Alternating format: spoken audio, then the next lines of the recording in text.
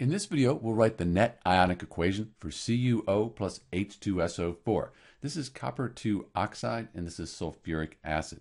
We're going to assume that this sulfuric acid is going to ionize completely, that both of these hydrogen atoms are going to dissociate into their ions. This is a strong acid. Let's first balance the molecular equation. This is the molecular equation and it's already balanced. So we're done with that step. The next step is we write the states. Copper oxide, copper 2 oxide, that's an ionic compound. It's a solid.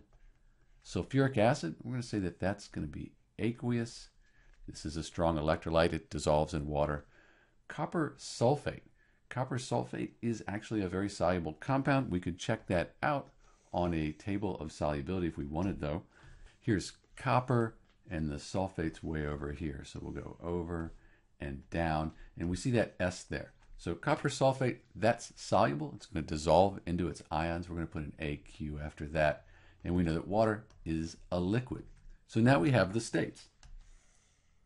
Next, we're going to split the strong electrolytes into their ions. And this will give us the complete ionic equation. So a strong electrolyte, that's one that dissolves and breaks apart into its ions.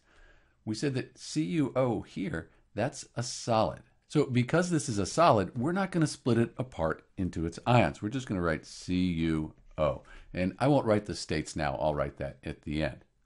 The sulfuric acid, though, this is a strong acid. It's going to dissociate into its ions. We know that hydrogen in group 1, that has a 1 plus charge.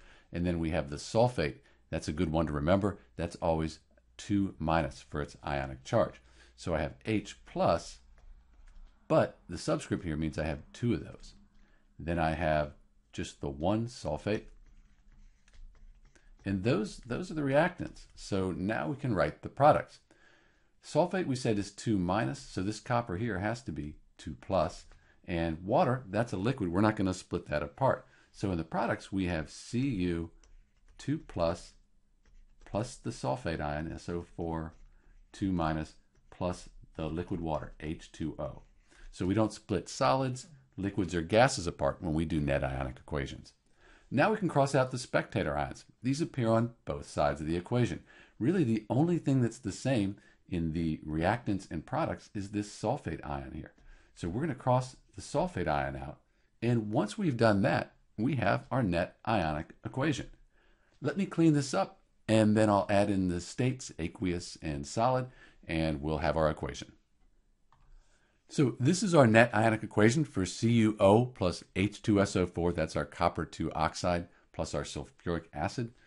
So note that it's still balanced. The atoms are the same. And also, we have the same net charge on each side. It's a good way to check with net ionic equations.